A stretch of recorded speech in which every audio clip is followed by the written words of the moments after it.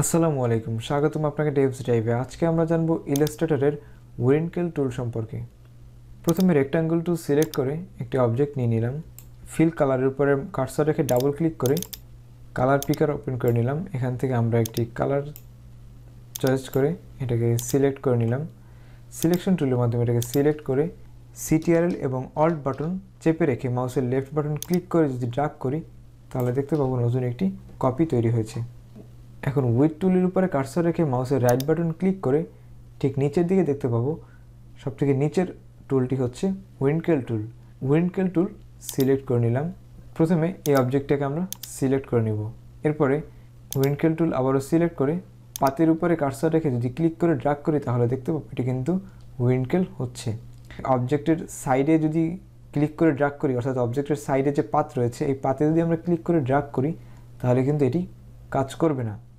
দুই সাইডের পাতের উপরে যদি কার্সর রেখে ক্লিক করে ড্র্যাগ করি তাহলে টুলটি কাজ করবে না, শুধুমাত্র উপরে এবং নিচে, শুধু উপরের পাত এবং নিচের পাতে এই টুলটি কাজ করে। উইনকেল টুলের উপরে কার্সর রেখে মাউসের লেফট বাটন ডাবল ক্লিক করলে দেখতে পাবো উইনকেল টুল অপশনস ওপেন হয়েছে। প্রথমে রয়েছে গ্লোবাল ব্রাশ ডাইমেনশনস, এর উইডথ পয়েন্ট দেওয়া রয়েছে 100 পিক্সেল, এটাকে আমরা 200 করে দিলাম। এবং হাইট রয়েছে 100 পিক্সেল, এটাকে আমরা 200 করে দিলাম। অ্যাঙ্গেল 0 ডিগ্রি রেখে ইন্টেন্সিটি আমরা 100% করে দিলাম। ওকে বাটনে ক্লিক করে দেখতে পাবো এর ব্রাশ সাইজ অনেকটা বৃদ্ধি পেয়েছে, অর্থাৎ ব্রাশ সাইজ কিন্তু অনেকটা বড় হয়েছে। এখন এই পাতের উপরে কার্সর রেখে যদি আমরা ড্র্যাগ করি তাহলে দেখতে পাবো এটি কিন্তু অনেক বেশি উইনকেল হয়েছে, অর্থাৎ এখানে আমরা ব্রাশ সাইজ এবং ইন্টেন্সিটি দুটি বাড়িয়ে নেওয়ার ফলে এটি কিন্তু অনেক বেশি উইনকেল হয়েছে।